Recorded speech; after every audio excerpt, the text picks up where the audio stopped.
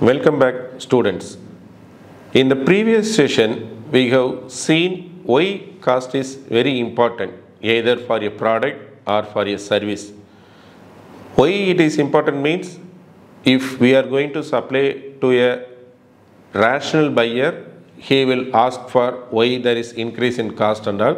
So in that occasion, we require understanding about the cost, and not all the cost can be passed on to the customer. Only direct cost, that is whichever is more associated with the product, can only be passed on to the customer. So for that purpose, clear understanding about why is cost is required. So in today's session, we are going to see the classification of cost. Already we have seen the classification as direct and indirect cost. Now we will see furthermore classification. We will see furthermore classification. Why classification is required means for taking a decision in management, after understanding the proper classification of cost only, we can take a better decision. That we will see it now. So the classification of cost, that's only we are going to see now. Classification is under various bases. One among the bases based on association with the product. Association means how the cost is related to the product or service we are going to do. How the cost is related to the product or service. That means if customer is able to clearly understand the reasonableness or relevance of the cost for the product, it will be direct cost. We will take the example. We will take the same example of notebook. So in a notebook, all the customers who is going to buy the notebook is pretty clear that notebook requires paper, board and ink. So whenever a customer is going to buy a notebook, he will clearly tell that whether he want ruled printed notebook or unruled. And if it is going to be ruled also, which color ink is required. And he is pretty sure that what quality of paper is required, how many pages is required. So all this information the customer is very clear. That means he wants the quality on the paper, the board and the ink. So then he knows that these are directly connected. That means without this paper or ink, it is not possible to manufacture a notebook. But this is not the main thing. Besides this, that means in addition to paper and board, we require some other material. I will tell you an example. Fevicol is required to bind the notebook. But customer is not specific in knowing which type of Fevicol or glue is used for manufacturing the notebook. So customer is specific about the paper and board and not about the Fevicol. So இது கிளியராக புரிஞ்சுக்கோங்க. ஒரு நபர் notebook வாங்க வராருன்னா அவர் கண்டிப்பாக அது எத்தனை பேஜ் நோட்புக்கு, என்ன இங்கு, என்ன கலர் இங்கு, சார் எனக்கு வந்து இது கிராஃப் நோட் கொடுங்க, எனக்கு இது ஒரு ப்ராக்டிக்கல் நோட் கொடுங்க, அந்த மாதிரி அவரோட பர்பஸ் ஸ்பெசிஃபிக்காக கொடுக்குறாரு. அதில் வந்து எது மாறப்போகுது அப்படின்னா பேப்பரு நம்ம யூஸ் பண்ணுற இங்கு தான் மாறப்போகுது. ஆனால் ஒரு கிராஃப் நோட்லேயோ இல்லை ஒரு ப்ராக்டிக்கல் நோட்லேயோ அதில் யூஸ் பண்ணியிருக்க க்ளூவோ பின்னோ மாறப்போகிறதில்ல, அது காமன் தான். அப்போ எந்த ஒரு பொருளை எடுத்துக்கிட்டாலும், இது நோட்புக்குன்னு இல்லை, மற்ற எந்த ஒரு பொருளை எடுத்துக்கிட்டாலும் சில இது முக்கியமாக தேவைப்படுது, சில இது சப்போர்ட் பண்ணுறதுக்காக தேவைப்படுது. ஸோ அப்போ இந்த சுச்சுவேஷனில் நம்ம என்ன சொல்லலாம் அப்படின்னா, இது வந்து மெயின் மெட்டீரியல், இது சப்போர்ட்டிங் மெட்டீரியல். சப்போர்ட்டிங் மெட்டீரியலில் எது வரலாம் அப்படின்னா ஃபெவிகால், நோட்புக் யூஸ் பண்ணுற பின்னு, பேக்கிங் மெட்டீரியல், நோட்புக் உங்களுக்கு பேக் பண்ணி வருது அந்த பேக்கிங் மெட்டீரியல். ஸோ இதெல்லாம் சப்போர்ட்டிங் மெட்டீரியல்னு சொல்கிறோம், இதெல்லாம் மெயின் மெட்டீரியல்னு சொல்கிறோம். மெயின் மெட்டீரியல்னால் அது இல்லாமல் அந்த பொருள் செய்ய முடியாது. சப்போர்ட்டிங் மெட்டீரியல்னால் அது சப்போர்ட் தான். சார் ஃபெவிகால் இல்லாமல் நோட் செய்ய முடியாதுன்னா ஃபெவிகால் தான் வேணும்னு இல்லை, வேறு லோக்கலில் கிடைக்கிற பசையை கூட யூஸ் பண்ணிக்கலாம். ஸோ அதனால் லோக்கல் மெட்டீரியல் கஸ்டமர் இதுக்கு எந்த மெட்டீரியல் நீங்கள் யூஸ் பண்ணீங்கன்னு கேட்க போகிறதில்ல. ஆனால் நோட் புக் பேப்பர் எனக்கு 70 GSM தான் வேணும் அப்படின்னு கஸ்டமர் கேட்பார். ஸோ அதனால் உங்களுக்கு கஸ்டமர் எதை கண்டிப்பாக வேணும்னு கேட்குறாரோ அதை மெயின் மெட்டீரியல்னு சொல்கிறோம். எது சப்போர்ட்டிங்காக கேட்குறாரோ அது சப்போர்ட்டிங் மெட்டீரியல், அது தேவையில்லை, அவர் கேட்கவும் மாட்டார், சப்போர்ட்டிங் சொல்கிறோம். So here you clearly understand that customer is very specific ask for the main material and he is least bother or he may ignore the supporting material whatever we are going to use. So this main material is called direct cost, that is totally related to the product and it is associated with the product. Customer knows in what relation it is associated, whether it is relevant or not, everything customer knows. This is called direct cost. That means whatever the expenses you are paying which are more relevant, which are more specific to the product is direct cost. So direct cost, that's what more relevant, more specific to the product is direct cost. And other costs which are supportive in nature are called indirect cost. So this you clearly understand. Then we will see the same example with respect to courier service, because from the first class we are seeing one example for product and one example for service. So notebook is the example for product and courier service is the example for service. So under courier, that main material, what is prompt delivery. Customer is expecting the prompt delivery. That means whenever I am going to hand over the courier itself, I am checking with the desk boy saying that when it will get delivered. So the main aspect we are expecting is prompt delivery at the correct location at the correct expected time. That's what customer is expecting. So whatever you are incurring the cost to deliver promptly at the correct time are all direct cost. So இதை கொஞ்சம் கிளியராக புரிஞ்சுக்கணும். Prompt delivery அப்படின்னா என்னென்னா, ஒருத்தர் courier, ஒரு particular கொரியரை எதுக்காக choose பண்ணுறாரு, எனக்கு நாளைக்கு இந்த பொருள் என்னோடய காலேஜ் அப்ளிகேஷன் நாளைக்கு காலையில் 10 மணிக்கு காலேஜில் கிடைக்கணும், அந்த நோக்கத்துக்காக தான் அவர் ஒரு பர்டிகுலர் கொரியர்கிட்ட போய் கேட்குறாரு, ஒவ்வொரு கடையாக போகிறாரு. இதெல்லாம் புரிஞ்சுக்கோங்க. கஸ்டமர் இந்த சிச்சுவேஷனில் அவரோட தேவை தெளிவாக புரிஞ்சு தான் வராரு. ஏன்னா அவர் ரேஷனல் பையர், 4-5 இடத்துல கேட்டு வராரு, அதனால தான் காஸ்ட்டுங்கிறது முக்கியம்.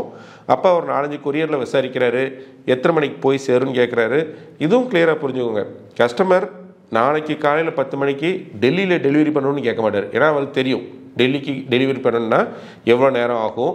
இதுவே ரொம்ப அர்ஜென்ட் அப்படின்னா அது கண்டிப்பாக நார்மல் கொரியராக முடியாது, ஃப்ளைட் ஆப்ரேட் பண்ணுற கொரியரால் தான் முடியுங்கிறதுலாம் கஸ்டமர் தெரியும். நம்ம ஆரம்ப கிளாஸில் என்ன பார்த்துருக்கோம், எப்போ கஸ்டமருக்கு அந்த மார்க்கெட்டை பற்றி தெரியுது, யார் சப்ளையர்னு தெரியுது, அது எப்படி ப்ராசஸ்ன்னு தெரியுதோ அது ரேஷனல் மார்க்கெட்டு.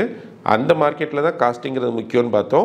ஸோ இப்போ ஒரு ஆர்டினரி கொரியரை எடுத்துக்கிட்டாலும் எனக்கு நாளைக்கு காலையில் 10 மணிக்கு டெல்லியில் அந்த கொரியர் டெலிவரி பண்ணணும்னா எப்படி அனுப்பணுங்கிறது தெரியும், அது பண்ண முடியும். நம்ம எந்த ஊரில் இருந்தாலும் இந்தியாவுக்குள்ளே எங்கே அனுப்புறதுனாலும் ஒரு நாளில் டெலிவரி பண்ணுற கொரியரும் இருக்குது, அதுக்குரிய டைம் ஒரு 3 நாள் 4 நாளில் டெலிவரி பண்ணுற கொரியரும் இருக்குது. ஸோ அப்போ கஸ்டமர் அதை தெரிஞ்சுட்டு தான் நம்மள்கிட்ட வராரு. ஸோ அப்போ இந்த இடத்துல கஸ்டமர் எதிர்பார்க்குறது வந்து prompt delivery. So customer understands that when the courier can be delivered and for that purpose only he is coming to you, and whatever the cost we are incurring towards that prompt delivery are direct cost. So then what could be required for delivering the material as per the expected time of customer? That means we need to have the transport facility, like how we have told. If I am going to deliver the courier to Delhi, I need the flight. Then I will very well tell to my customer saying that if you want it delivered tomorrow, we need to send it through flight. Then automatically the cost will be more. That we can pass on to the customer. Already we have seen, whenever customer is expecting particular quality, he will be ready to pay. So then we can pass on this to the customer. So it is basically a direct cost. So the transport vehicle or transport mode, whatever you are going to use will be a direct cost. If customer asks it needs to be delivered within a single day to Delhi, we need to use the flight, that we can pass on to the customer. But customer is giving us the courier to be delivered within the state by next day, very well we can go through road transport, that is sufficient. So for that whatever the cost incurred, that means diesel charges for the vehicle or the driver salary, that will be the direct cost. So here transport mode means that operating expenses of the transport will be your direct cost. Then here, what are the supporting? To run a courier office, we need to pay rent for the office. Customer is not bothered about the place where you are or how much rent you are paying. நம்ம எந்த இடத்துல கடை வச்சுருக்கோம், அதுக்கு எவ்வளோ வாடகை கொடுக்குறோங்கிறதுலாம் கஸ்டமருக்கு தேவையில்லை. அவர் நீங்கள் கொரியரை பத்திரமாக கொண்டு போவீங்கிறது தான் தேவைப்படுது. ஸோ அப்போ அந்த சுச்சுவேஷனில் நம்ம என்ன செலவு பண்ணுறோமோ அது டைரக்ட் காஸ்ட்டு. கஸ்டமரோட கொரியரை கண்டிப்பாக அந்த பார்சலை கொண்டு போகிறதுக்காக செலவழிக்கிறது. நீங்கள் எந்த இடத்துல ஆஃபீஸ் வச்சுருக்கீங்கிறது கஸ்டமருக்கு முக்கியம் இல்லை, அது சப்போர்ட்டுக்காக தான் வச்சுருக்கோம். அதனால் அது இன்டைரக்ட் காஸ்ட்டு. ஸோ இதை பேஸ் பண்ணி நான் உங்களுக்கு இன்னொரு எக்ஸாம்பிள் சொல்கிறேன். அப்போ இந்த டைரக்ட் இன்டைரக்ட் காஸ்ட் நல்லா புரியும். நான் இப்போ ஒரு கொரியர் சர்வீஸ் தான் பண்ணுறேன். கஸ்டமர் ஆனால் அதில் ஒரு முக்கியமான சர்டிஃபிகேட்டை அனுப்புகிறாரு. அப்போ நான் கஸ்டமர்கிட்ட என்ன சொல்கிறேன், நான் உங்களுக்கு ஒரு எக்ஸ்ட்ரா பேக்கிங் கொடுக்குறேன், நீங்கள் கொடுத்துருக்க கவர் போக எக்ஸ்ட்ராவாக நான் ஒரு பாலித்தீன் கவர் போட்டு பேக் பண்ணி உங்கள் ப்ராடக்டை டெலிவரி பண்ணுறேன், அதுக்கு எக்ஸ்ட்ரா எனக்கு ஒரு 30 ரூபா கொடுங்க அப்படின்னு சொல்லி கஸ்டமர்கிட்ட கேட்டால் கஸ்டமர் கொடுப்பாரா மாட்டாரா? அந்த சுச்சுவேஷனில் நம்ம அனுப்புகிற பொருள் தண்ணியில் எதுவும் பற்றக்கூடாதுன்றப்ப கஸ்டமர் ரொம்ப கேர்ஃபுல்லாக இருப்பார். அப்போ நம்ம இந்த எக்ஸ்ட்ரா பண்ணுறது அவருக்கு ஒரு வேல்யூ அடிஷன் மாதிரி தெரியும். அதுக்கு கஸ்டமர் ஓகே அப்படின்னு ஒத்துக்கிடுவார். அப்போ அந்த அக்கேஷனில் நம்ம அந்த பேக்கிங் மெட்டீரியல் யூஸ் பண்ணுறது வந்து டைரக்ட் காஸ்ட். நான் திருப்பி சொல்கிறேன், நல்லா கவனம் புரிஞ்சுக்கோங்க. எதுலாம் டைரக்ட் காஸ்ட்டாக இருக்கோ அதை நீங்கள் உங்கள் கஸ்டமருக்கு பாஸ் ஆன் பண்ண முடியுமா அதுக்குரிய விலையை கஸ்டமர்கிட்ட கேட்டால் கஸ்டமர் கொடுக்க போகிறாரு. அப்போ நார்மலாக என்னோடய கொரியர் 50 ரூபா தான். ஆனால் இங்கே கஸ்டமருக்காக நான் என்ன செய்கிறேன், எக்ஸ்ட்ரா பேக்கிங் போட்டு கொடுக்குறேன். அந்த எக்ஸ்ட்ரா பேக்கிங்கும் அந்த கஸ்டமருக்கு தேவை இருக்குது. மற்ற கஸ்டமருக்கு அவருக்கு அந்த எக்ஸ்ட்ரா பேக்கிங் தேவை இல்லை அப்படின்னா கஸ்டமர் எனக்கு வேண்டாம் அப்படின்ட்டுருவார். ஆனால் தேவை இருக்க கஸ்டமர், ஒரு சர்டிஃபிகேட் அனுப்புகிற கஸ்டமரு எனக்கு எக்ஸ்ட்ரா பேக்கிங் கொடுங்க அப்படின்னு சொல்கிறாருன்னா நம்ம கண்டிப்பாக அந்த இடத்துல எக்ஸ்ட்ரா சார்ஜ் பண்ணலாம் ஒரு பேக்கிங் மெட்டீரியலை கொடுத்து. ஸோ அப்போ கஸ்டமரோட ரெக்குயர்மெண்ட்டை நம்ம சாட்டிஸ்ஃபை பண்ணுறதுக்காக என்ன செலவு பண்ணுறோமோ அதையும் டைரக்ட் காஸ்ட்னு எடுத்துக்கிடலாம். சரியா? ஸோ அப்போ புரிஞ்சுக்கோங்க. So you understand that whenever you are able to add a special packing material to your customer for delivering a important certificate, that occasion customer will feel happy for having that extra packing material and you can charge to that customer. So that extra packing material normally we are not going to use for all the packing material, all the couriers. We are going to use only for that whenever there is an important document. In that situation, that extra cost of packing can be passed on to the customer. We can ask more. Normal courier is 50 rupees, but I am going to use extra polythene cover to cover the particular courier. You can ask extra 30 rupees. Customer will be ready to pay. So that is a direct cost. So now you understand when a cost becomes a direct or indirect. That means here is the crux of costing is, if you are wrongly classified a particular cost into a indirect cost, you can't pass on to the customer, but it can be a indirect cost, but you are assuming that it is directly associated with the product and you are going to charge your customer will not pay for that cost. So here with respect to courier itself, I will explain you.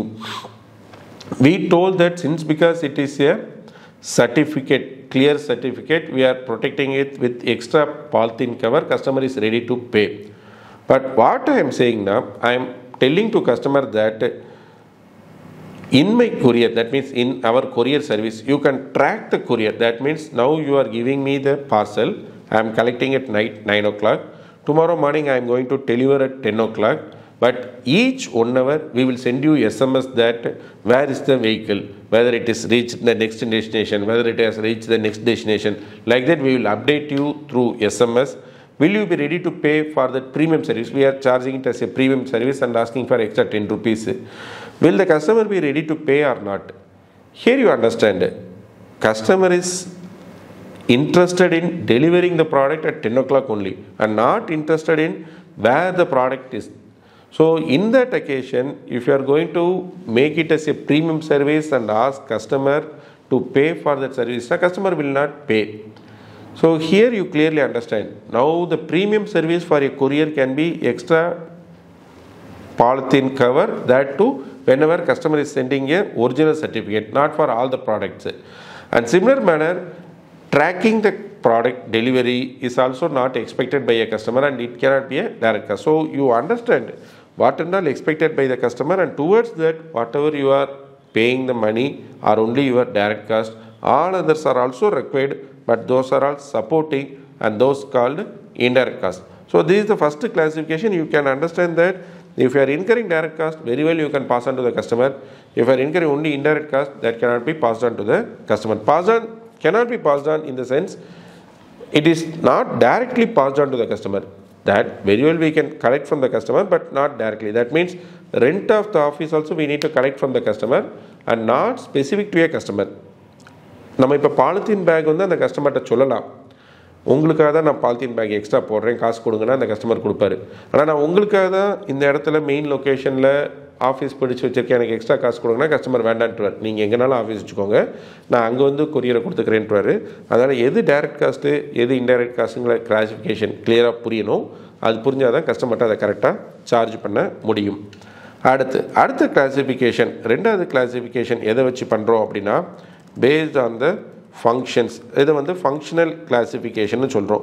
So next classification is based on function, which is called functional classification.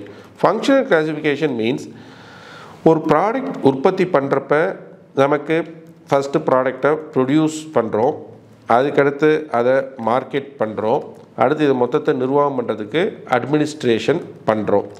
இந்த 3 activity இல்லாமல் எந்த ஒரு பொருளும் செய்ய முடியாது. இதே ஒரு சர்வீஸாக இருந்துச்சுன்னா அந்த இடத்துல நம்ம சர்வீஸுங்கிறத டேரெக்டாக கஸ்டமர் இடத்துல போய் ப்ரொவைட் பண்ணுறோம். அப்போ சர்வீஸ் டெலிவரின்னு இருக்குது. நான் இப்போ ஒரு பியூட்டி பார்லர் வச்சுருக்கேன் அப்படின்னா நான் போய் அந்த பியூட்டிஷியனாக இருந்து அதுக்கு அவங்கள பியூட்டிஃபை பண்ணுறதுக்கு ஏதாவது ஒரு வேலை செய்யணும், அதான் சர்வீஸ் டெலிவரின்னு சொல்கிறோம். அடுத்து நம்மளை பற்றி நம்ம மார்க்கெட் பண்ண வேண்டியிருக்கு, அடுத்து இது நிர்வாகம் பண்ண வேண்டியிருக்கு. ஸோ அப்போ ஒரு சர்வீஸாக இருந்தாலும் சரி, ஒரு ப்ராடக்டை ப்ரொடியூஸ் பண்ணாலும் சரி, இந்த 3 ஃபங்க்ஷன் நம்ம கண்டிப்பாக பண்ணணும். பொருளை உற்பத்தி பண்ணணும், அதை கஸ்டமர்கிட்ட அவேர்னஸ் கிரியேட் பண்ணுறதுக்கு மார்க்கெட் பண்ணணும், அடுத்த கஸ்டமர் கம்ப்ளைண்ட் ஏதாவது வந்தால் அதை நிர்வாகம் பண்ணணும். அதனால் இந்த 3 பொருள் இருக்குது, 3 விஷயங்கள் இருக்குது. அதாவது ப்ரொடக்ஷன், மார்க்கெட்டிங், அட்மினிஸ்ட்ரேஷன் 3 நடக்குது. அதே மாதிரி ஒரு சர்வீஸாக இருந்தாலும் அதுலேயும் சர்வீஸை நான் போய் டெலிவரி பண்ணணும், கஸ்டமருக்கு அதை புரிய வைக்க மார்க்கெட் பண்ணணும், அது எதுவும் பிரச்சனை வந்தால் அட்மினிஸ்டர் பண்ணணும். நம்ம எக்ஸாம்பிளுக்கு பார்ப்போம். நம்ம எக்ஸாம்பிள் ப்ராடக்ட்டுக்கு வந்து நோட் புக் எடுத்திருக்கோம், சர்வீஸ்க்கு வந்து கொரியர் எடுத்திருக்கோம். ஸோ அப்போ ஒரு கொரியரில் ப்ரொடக்ஷன் சம்மந்தப்பட்டது, அந்த சர்வீஸ் டெலிவரி பண்ண சம்மந்தப்பட்ட செலவு என்ன இருக்குங்கிறது பார்ப்போம். இப்போ ஒரு நோட் புக் எடுத்துக்கிட்டோன்னா அதில் ப்ரொடக்ஷன் சம்மந்தப்பட்ட செலவு எது ப்ரொடக்ஷன் சம்மந்தப்பட்டதுன்னா பேப்பரு, இங்கு, power cost, labour cost, labour கொடுக்குற சம்பளம், லேபர் வேஜஸ், இதெல்லாம் ப்ரொடக்ஷன் சம்மந்தப்பட்டது. அங்கே மார்க்கெட்டிங்க்கு என்ன செலவு பண்ணுறோம், மார்க்கெட்டிங்கிறது நான் என்னோடய நோட் புக்கை அட்வர்டைஸ் பண்ணுறேன், அடுத்து ஸ்கூலாக போய் என்னோடய நோட்டை பற்றி எக்ஸ்பிளைன் பண்ணுறேன். ஸோ அப்போ ஸ்கூல் ரீச், ஸ்கூலுக்கு எப்படி போய் நான் டார்கெட் பண்ணி பண்ணுறது, இதெல்லாம் செலவு.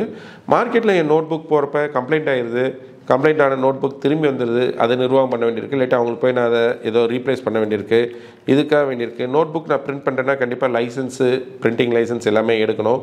ஸோ அப்போ அந்த லைசன்ஸ் ஃபீஸு, இதுக்காக ஒரு ஆஃபீஸ் அட்வொகேட்டு ஆஃபீஸ் போண்டிருக்கு, ஒரு ஆடிட் போண்டிருக்கு, அப்போ அந்த லீகல் ஃபீஸு, இதெல்லாம் எனக்கு அட்மினிஸ்ட்ரேஷன். ஸோ இந்த அட்மினிஸ்ட்ரேஷனும் நான் பார்க்கணும், மார்க்கெட் பண்ணியும் பொருளை விற்கணும், பொருளை உற்பத்தி பண்ணணும். அப்போ எனக்கு இன்கர் ஆகிற காஸ்ட், எனக்கு ஆகக்கூடிய செலவை இப்படி 3 கிளாசிஃபிகேஷனாக பிரிக்கிறப்ப அதில் ப்ரிடாமினண்ட்டாக முக்கியமாக இந்தந்த செலவுலாம் வரும். So whenever you are going to produce a product, you need to incur certain cost at the factory to produce the product, and you need to go and reach the customer, for which you need to incur a marketing cost. Then whenever any customer complaint comes or you are going to do a legal business, you need to incur fees for advocate or other government department, you need to take licenses, these costs will also be there. So those are called as administration cost. So these 3 types of cost, that is 3 type of classification of cost is involved. And similar to that, we will see some example for some other service also, which is a courier service. So here production is predominantly, here it's not production, providing the service. So providing the service is delivery of goods.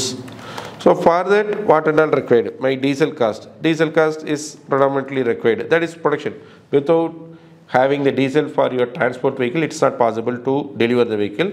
Similar manner, driver salary is required. These are all required to provide the service.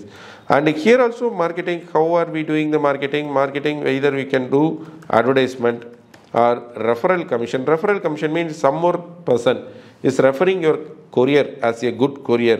then automatically customer will come. For that we will pay the referral commission.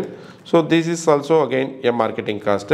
Then here also administration. That means we need to have a help desk in our courier office. That means whenever a customer comes and complains that I have not reached I have not got the product, or I don't know where the product went and all, it's getting delayed. So the customer support service is one of the administration service.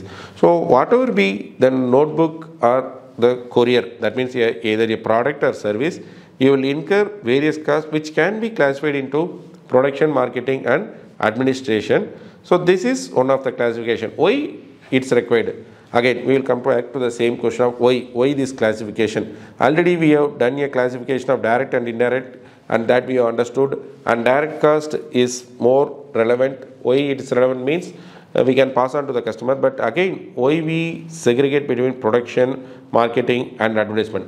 Here you understand whether you are in the initial stage of producing the product or you are in the later stage, you need to produce the product. Unless you produce the product, you can't sell the product. So this cost is required at every point of time of your business, whether you are in the initial stage of your business or later stage of the business, this is required. But marketing is required depending on to what extent you are able to provide a product. Suppose you understand, I am going to produce notebook. As of now, I am able to produce only 10,000 notebooks in a month. My capacity is very limited. So that occasion, I cannot go and advertise across entire state to sell the product. I am able to cater to particular division only means then I can limit my marketing activity. It's not required to go and market my product in all the places. Then I may not be able to satisfy my customer if more orders are received. That means my capacity itself is only 10,000 notebooks. So that occasion marketing may not be incurred. So now you clearly understand, in some business the marketing activity happens at the initial stage. That means I am going to introduce a new product. That occasion you need to spend for advertisement, then only customer will understand it. But if you feel that your capacity will get exceeded, it won't be possible for you to supply to all the customers if you market well means, that occasion we can reduce the marketing operation. So now you understand why this is a function classification. In few situations we will be having more functions under particular category. In some situation we may not be having more functions. In some occasion, whenever you are starting a new business, both the marketing and administration work can be taken care by same person. If you take the example of proprietor business, small proprietor, நமக்கு மளிகை கடை வச்சிருக்க அண்ணாச்சி, அந்த அண்ணாச்சியே மார்க்கெட்டிங்கும் பண்ணிக்கிறாரு, அட்மினிஸ்ட்ரேஷனும் பண்ணிக்கிறாரு. அவர் தனிப்பட்ட முறையில் இதுக்குன்னு ஆள் போடுறதில்லை. அதே பெரிய டிமார்ட் மாதிரி பெரிய கடைக்கு போகிறோன்னா அங்கே ஒவ்வொன்றுக்கும் மார்க்கெட்டிங்கு தனியாக ஆள் இருக்காங்க, அட்மினிஸ்ட்ரேஷன் தனியாக ஆள் இருக்காங்க. ஸோ உங்கள் வால்யூம் ஆஃப் பிஸ்னஸ் பெருசாக ஒவ்வொரு ஃபங்க்ஷன், ஒவ்வொரு செயலுக்கும் தனித்தனி நபர்கள் நியமிக்கப்பட வேண்டியிருக்கு. அந்த இடத்துல தான் நம்ம மார்க்கெட்டிங், ப்ரொடக்ஷன், அட்மினிஸ்ட்ரேஷன் பிரிக்கிறோம்.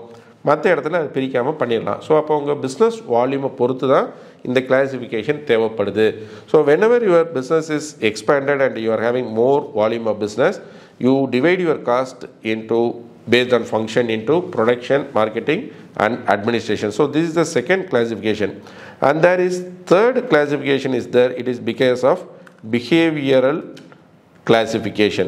Under behavioral classification we will divide the cost into two, that is variable cost and fixed cost. That means whenever your cost behaves in relation to the units produced, that means if I am producing more units, my cost will increase. That is the behavior of the cost. It will also increase.